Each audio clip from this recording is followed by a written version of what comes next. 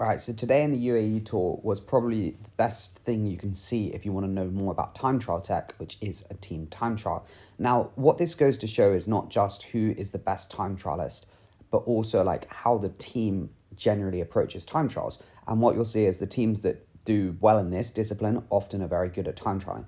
Not 100% because Jumbo had a shocker, but generally, Quick Step, always good at time trials. They've got specialized, they'd go to the wind tunnel, they've got good equipment. EF, they've taken it more and more seriously. They spent more money on it, and they're always good. Ineos, obviously. Bahrain, surprise, they've got better. Jacob Alula, they signed in the off-season last year Marco Pinotti, who's really good at time trials. He helped BMC a lot. They obviously won 2 stages in the Giro on the individual time trial, Yates and Battistella, was it? And anyway, DSM, okay, not great. UAE, this goes to show, in my opinion, that they're specialists. They really help out, but a lot of the other guys, they don't. Astana did okay, but, and then you look at further down and you see Israel, not surprising. Azure Desert, Movistar, you start to see the teams who don't invest in the time trial as much. They do a lot worse in this discipline. So we'll go over to some power first, then we'll look at, it's more speed than power, and then we'll look at some equipments and strategies that I can kind of show you on how they do it. So this is the time trial. Now, it was very close to the top. The first, more or less the same. 3-4 seconds over this distance is not much, but it goes to show on the team time trial, because the speeds are so high, it's kind of crazy to actually to get a second or two is kind of crazy. But you can see 57 kilometers an hour almost. We'll get onto the chain rings in a bit because I think that's an interesting point. But first, we'll just look at Fran Mihajlovic. Not the most unbelievable watts per kilo, but very strong effort, 390 normalized for 17 minutes now. What you'll see is that it's quite obvious when he's doing a turn on the front. You can see these 4 sections where it's very, very smooth, and that's where he's doing his turn. Now, what's interesting to see is the kind of length of turn. Generally, you'll see on almost all team time trials at World Tour level, they'll have 500 watts for 30 seconds is kind of the gold standard, it seems. More or less, that's what they do. I think it will depend. Let's say you're a smaller guy, maybe Chavez, you'll do 500 watts, but you'll just do it for 15 seconds, 10 seconds, But the numbers on the front are almost always around that 450, 500 watt range. But what you'll see, and that everyone who's ever done a team time trial will know, is that actually the hardest thing is always the effort to get back on. And you can see as soon as he eases off, and then this big effort to get back on is actually almost as hard. And then you can see soft tap again. Now he's on the wheel. And I think that goes to show it. So if we actually look at kind of the peak 5-minute power is 400 watts here. And you can see there's one of his efforts and a big spike to get back on, almost 700 watts. And you can see he's in the wheels and it's very up and down. And if it was a heart rate, it would slowly come down. And then you can see again, he's cracking out his effort here. So it's not actually a huge rest. If you kind of look in between the spikes, it's only 3 minutes, which I guess makes sense. There's teams of 7 riders. Is 7 riders right? 1, 3, 4, 5, 6. Yeah, 7 riders. So 30 seconds each. You'd expect about 3 minutes then in between. So it is hard, this discipline. And in addition, the corners are always tough because, okay, you freewheel into the corner, but then the surge out of it, especially if your 6th or 7th wheel, can be hard. And if you're on the limit, you slightly mistake a corner, it's not great.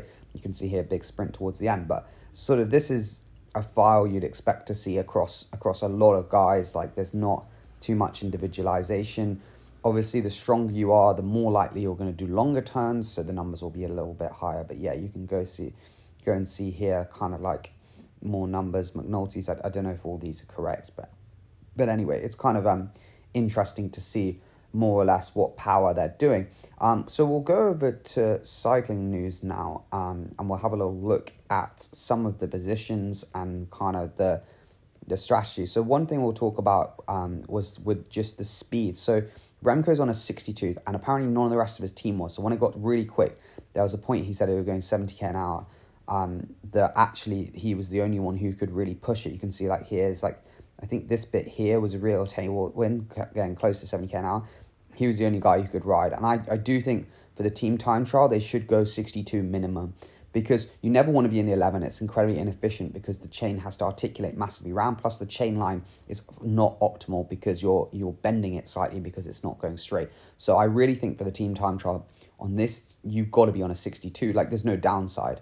I guess maybe there's more drag on a 62 tooth. I don't know, but you know, from a drivetrain efficiency, it's 100%, and also from a mechanical like efficiency of being able to pedal that much. What you'll see again is just interesting how they position the riders. Obviously, Remco's incredibly aero, so the guy behind will not be getting much draft. So you probably actually want to have one of your strongest people.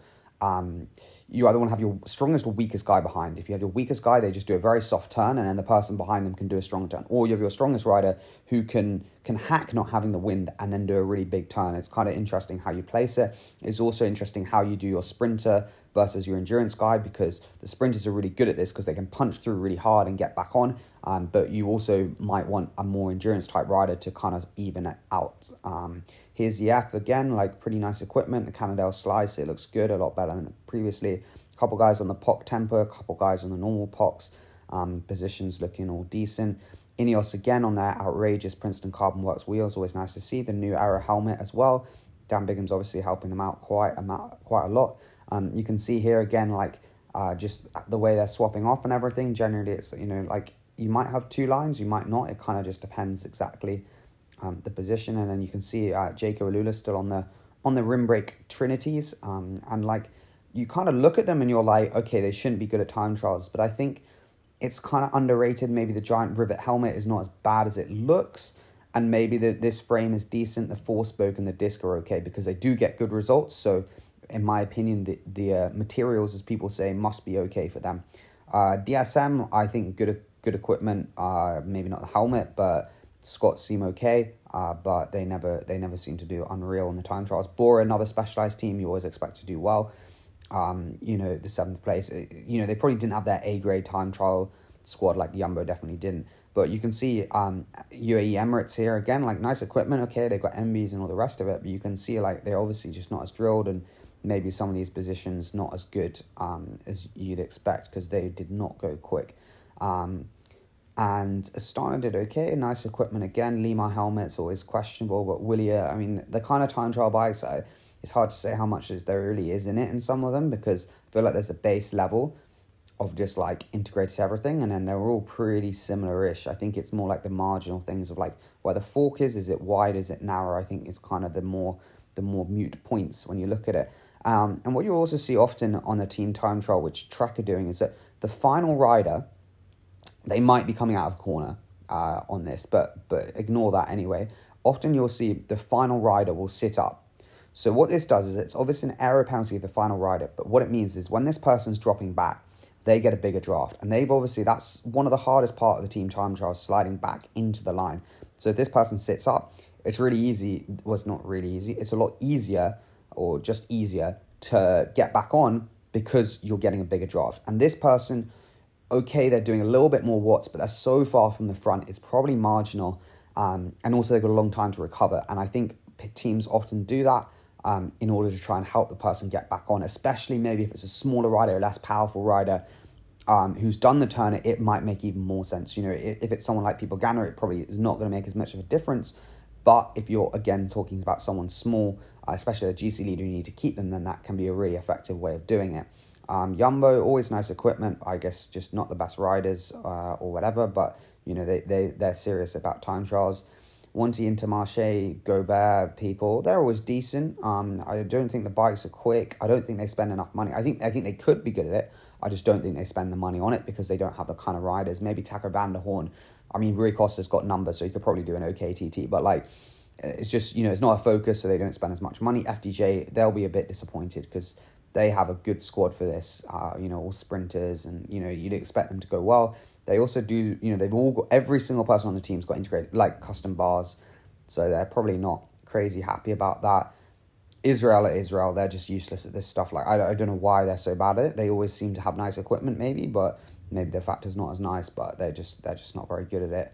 I guess for a Pro Conti team now, you know, maybe it's okay. Azure Desert the same, like, they just, you know, there's big panache. They've got decent equipment, but I think just as a team, they're not super focused on it.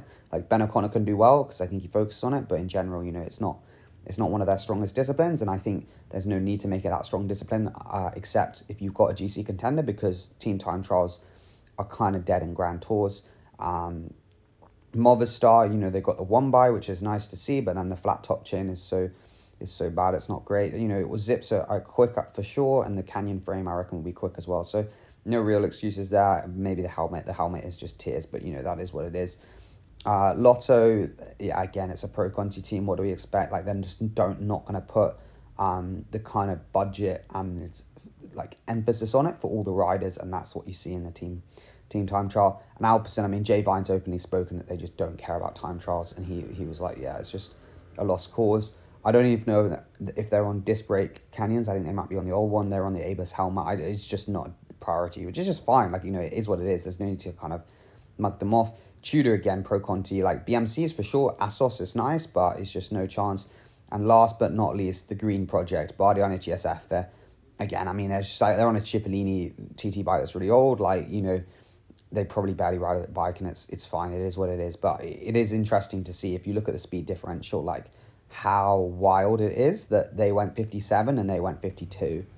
Like, that minute 40 is pretty mental. Like, I don't know what happened there, but. And then even these guys, like a 50 seconds back, like is big, is big. And I think it goes to show just the difference in like kind of focus on it is large. But anyway, I hope you did enjoy this video. If you did, whack a like, please, and a subscribe, and I'll see you in the next one.